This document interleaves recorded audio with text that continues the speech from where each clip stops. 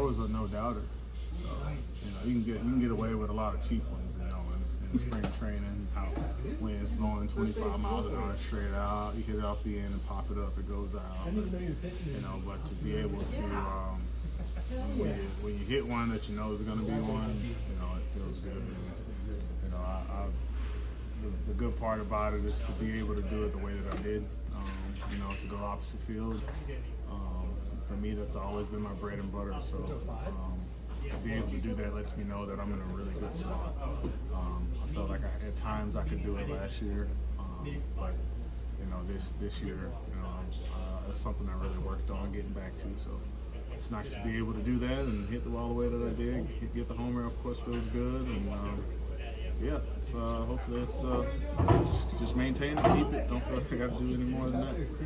I know we've seen you swing today, but are you still able to throw with no restrictions at the moment? Yeah, I did some throwing today. They, of course, they want to take their time with it. They don't want me to overdo it or anything like that. Yeah, I feel fine. No way I'm today. No issues or anything. But, I just want to make sure that I'm in a good place. Defense is important, of course. But